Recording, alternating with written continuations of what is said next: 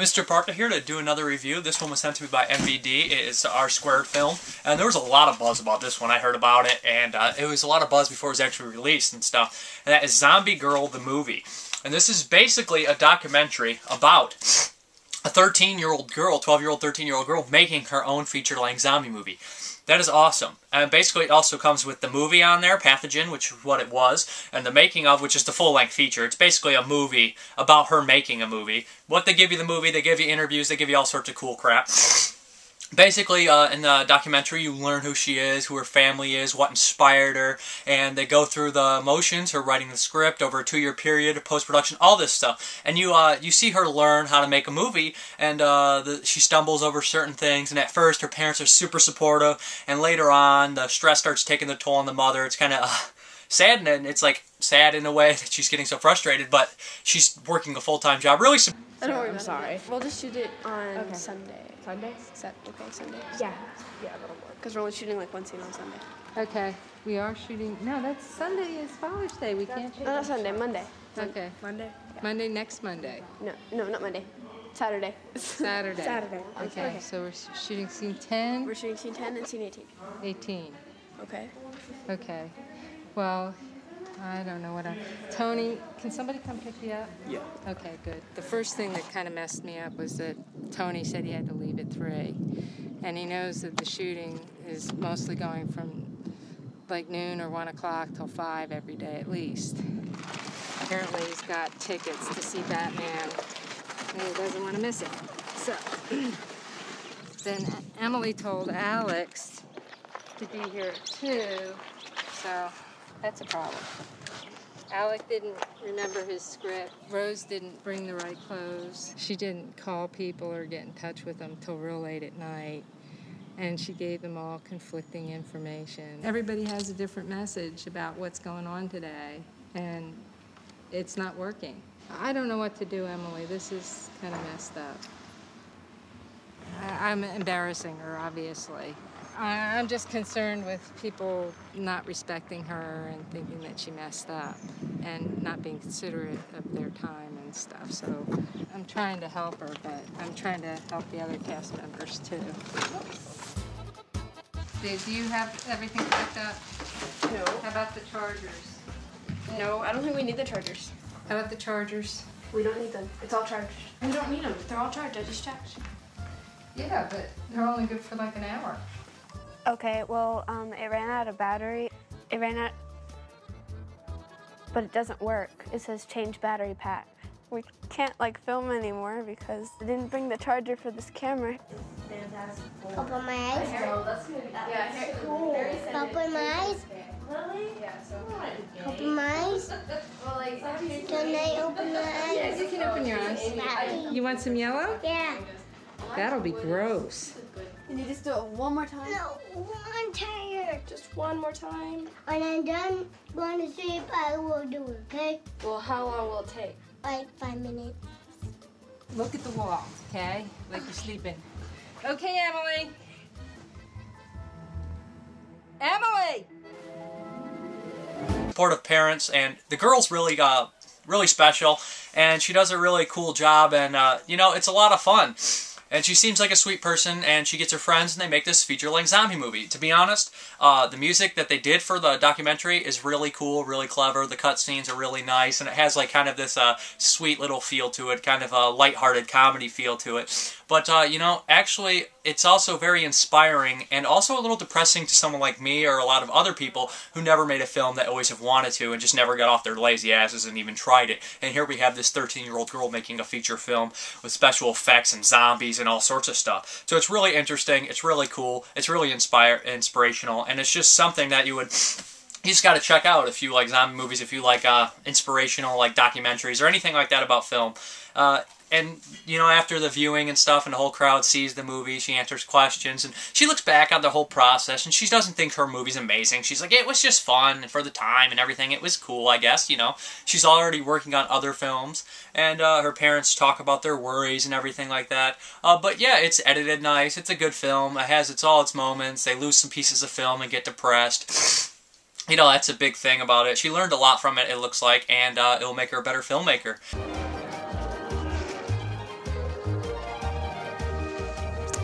tasty. You guys walk toward her like you're getting eaten. Maybe a little bit this way. A little bit higher. Perfect. One more take, guys. One more take.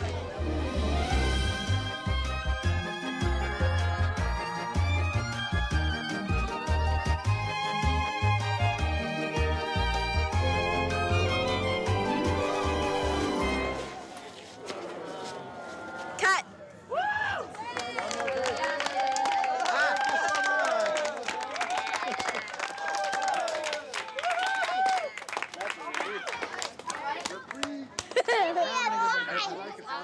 Can I wash off?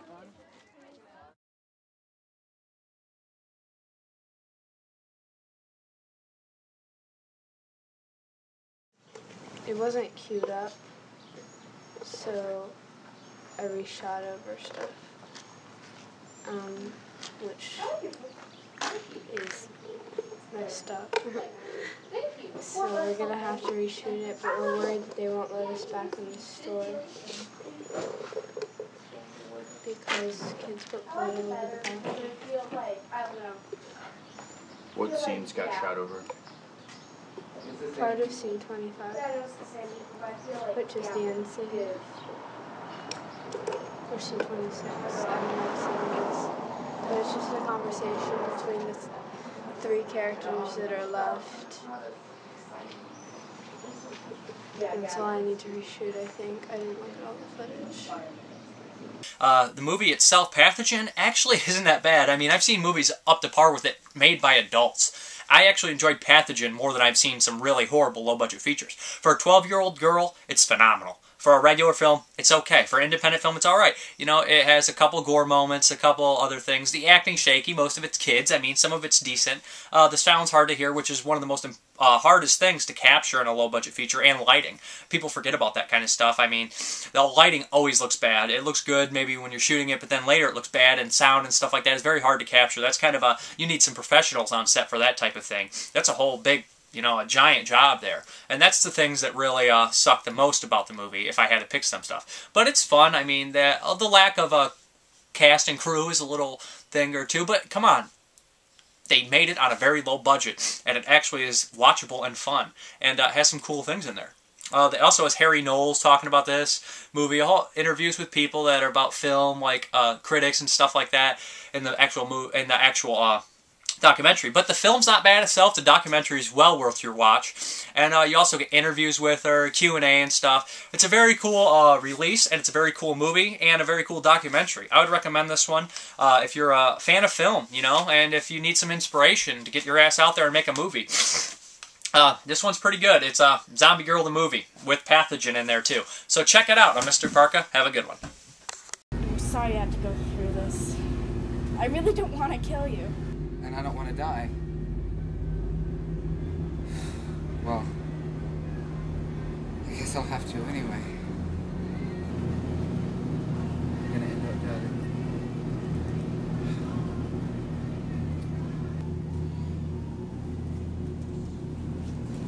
I'm going somewhere.